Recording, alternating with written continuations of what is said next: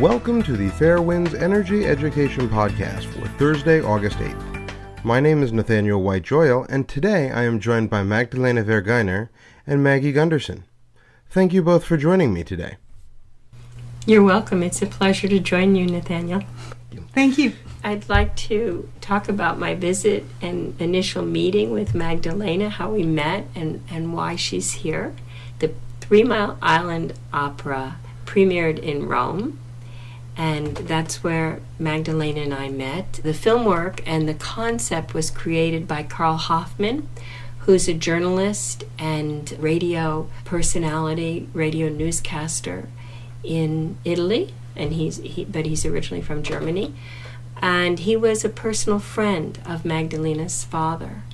And then the music for the opera was done by Andrea Molino, who's a composer, and Guido Barberi did the dramatization for the production. So we met there. The team asked Arnie and I to fly over and speak at different events and be there and meet them, and it was a wonderful experience last May. And this year, Magdalena was able to come here and be with us and do some background work on the 3 Mile Island accident. Well, that sounds like a really incredibly moving piece, and hopefully we'll be able to link to that from our website. Magdalena, would you like to talk a little bit about your father's work and about why you're here in the U.S.? Yeah, I would. Why I'm here, I'll start. I think he would very much like me to be here and to meet Arnie and Maggie, to meet Marjorie and Norman Almott, with whom he collaborated in his TMI work. And I have a personal reason to be here. I was born in Fort Collins, Colorado, although I don't sound like it.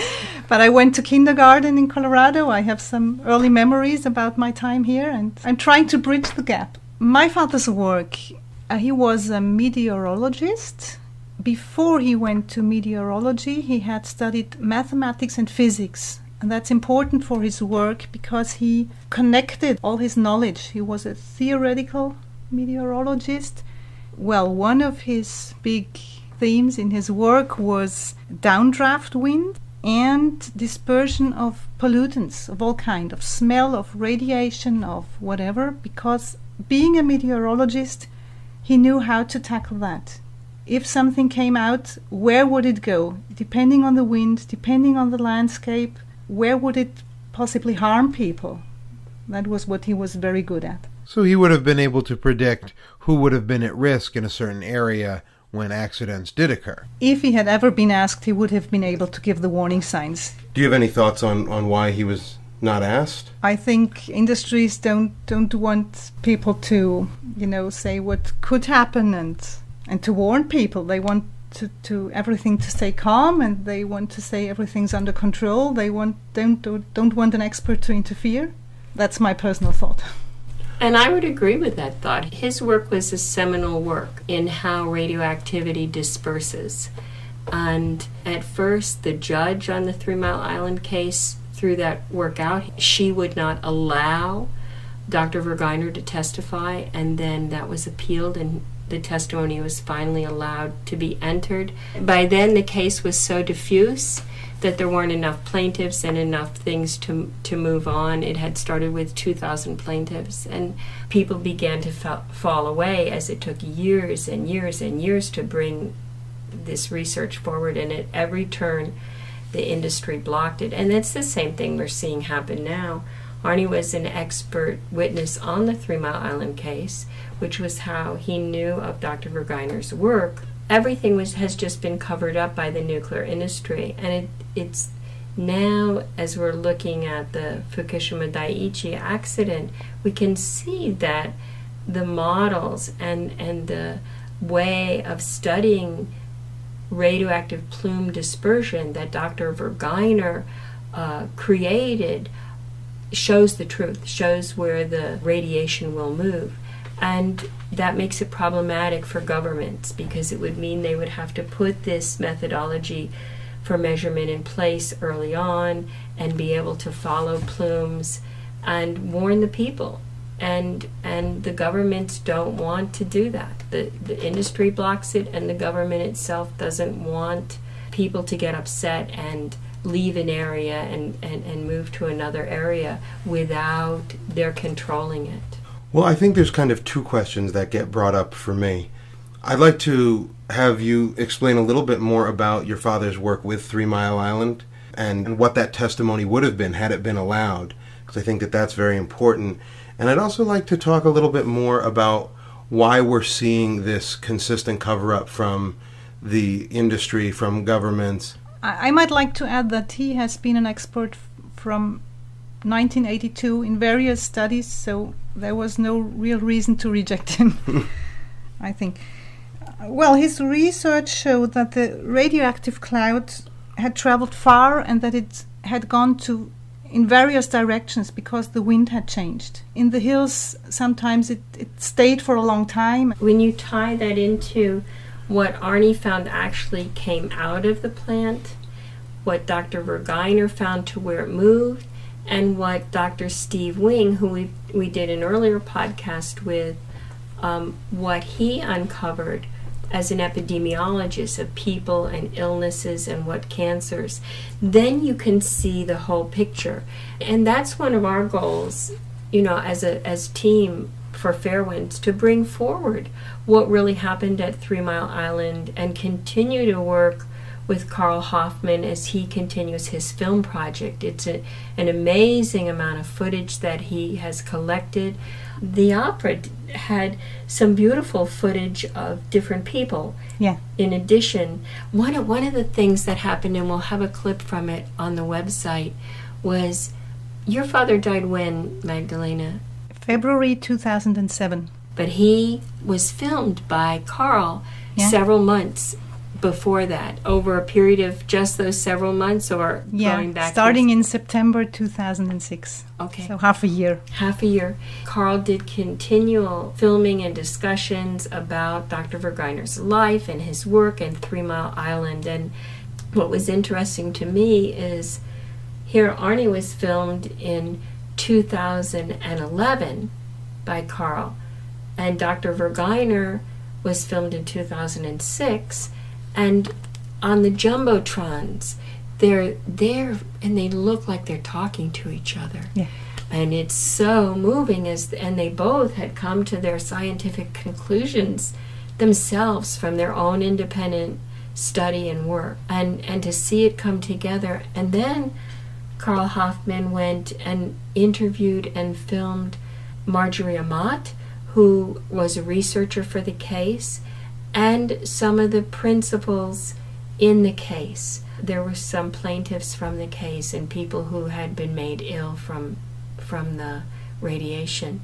I wish more than anything that the production could come to the U.S., and somebody listening out there might want to fund it to do that. But it was very chilling and very powerful to watch this. You just felt the sadness of this technology that was out of control and no one knew it. And you felt the tension rising as Arnie spoke, as Ignaz spoke, Arnie spoke, Ignaz spoke, until the final bang, really. Yeah. We have a small clip, and I'm also asking to see if we can get some of the original footage I've written to some of the key people participating in that, because I think there is a film of the entire production, and I would love if we could put that up. Additionally, on the in-depth science part, for our science listeners, Magdalena's brother, Johannes Verginer, who is a meteorologist who has continued some of this work, he would be willing to speak with us, and I did film him when we were in Italy.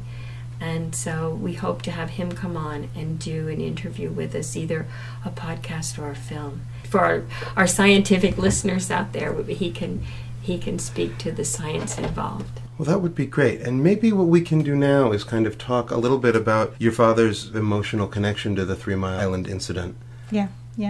He felt very strongly about that, and he became ill of cancer in December 2004. He had his diagnosis. And even before, he had very much wanted to set this straight, his idea was he would write a book together with Marjorie Armot, the researcher he had worked with in the case, and it was like his last wish to help people get justice and maybe get some money out of it if they were victims. And when he became ill sometime, he just realized he wouldn't be able to finish that anymore, and he brought Carl on. Carl had him interviewed, filmed the interviews about TMI, about energy policy, about everything that was important to him. He filmed him playing the guitar, and he filmed him visiting the graveyard where his parents were buried. And Ignaz was very happy to see there might be something going on even after he would have died. Yeah. I think he's left an incredible legacy, and I know that Arnie and I and other scientists we work with want to see that work brought forward and let the world know that, as with Fukushima Daiichi and any place that has a nuclear accident, that radiation doesn't stop at that country's border. There's no sign that tells the radiation, oops, this is the end of Japan, this is the end of the US. Oh, this is where people live, this is where we have a school, or... Right, it travels on the wind and it's dispersed. And I have friends in Wales, for example, who are hundreds and hundreds of miles from Chernobyl, and they still cannot eat food from their garden. They cannot grow a vegetable garden because the soil is deeply contaminated with cesium. So the half-life of the radiation in that soil ends up being more than 300 years.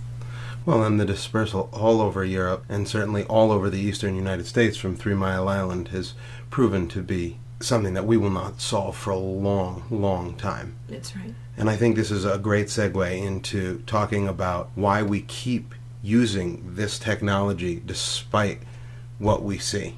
May I say another sentence? Please. Ignaz, being a mathematician, he knew that even with an extremely low probability of an accident, it could happen one day, just like Arnie said in his July podcast and video, 40 good years and one horrible day. And he was very aware of that, even back in the 1970s. And that's important for our listeners and for everyone to understand. And that's what I think when Arnie and I were in the industry, that is what we didn't see. And, we were both taught that these systems were fail-safe, that they were built with such a low risk probability. We were told an accident will never happen, and if it does, it will be contained. And every system failed at 3 Mile Island, and every system failed at Chernobyl, and every system failed at Fukushima Daiichi. And Daiichi, you can see it. You can look every day on the internet and look at the pictures and see these buildings blew up, the containments didn't keep in the radiation, and now all of that radiation is moving. It's into the food chain, it's on the land, the ground.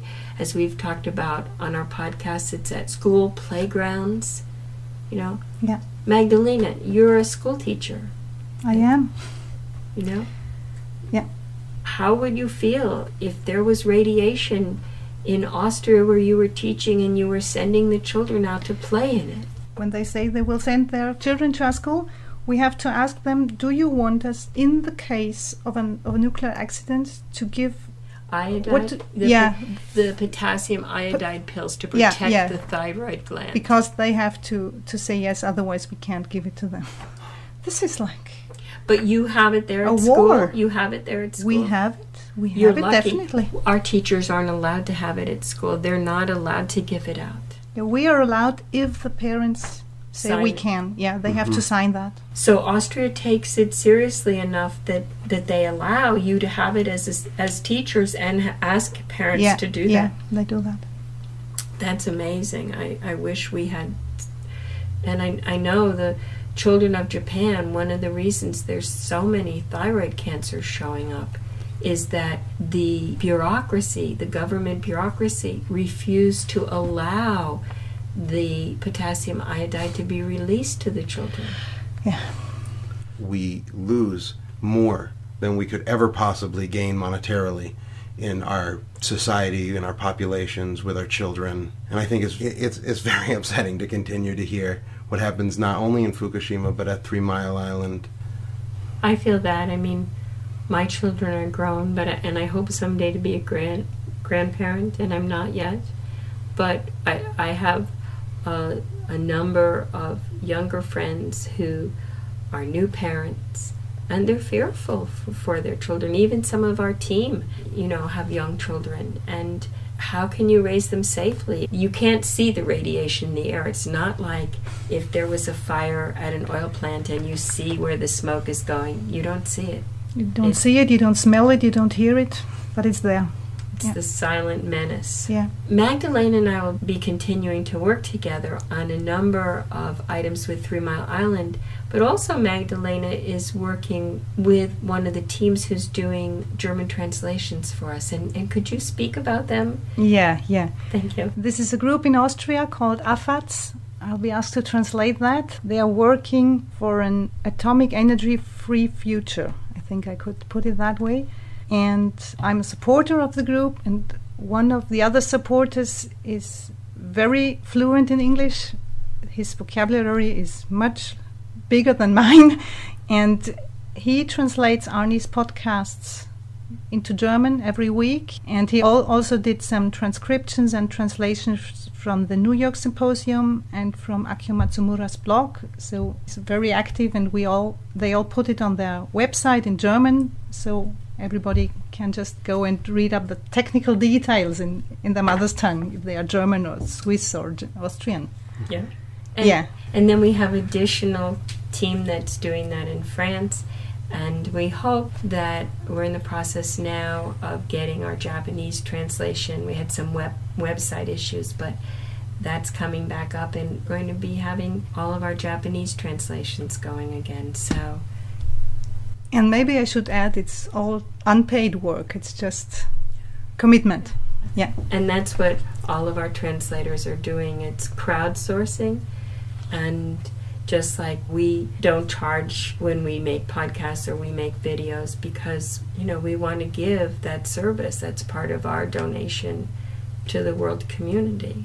If this is something that's important to you as a Fairwinds listener, we certainly hope that you'll take the time to look at our site and to consider a donation so that we can keep bringing you these podcasts. And thank you both for being here today, Magdalena. We really appreciate you taking the time to talk to us about your father's work. Thank you. And Maggie, it's always a pleasure to have you. It's always a pleasure to work with you too, Nat. Thank you. This podcast has been a production of Fairwinds Energy Education.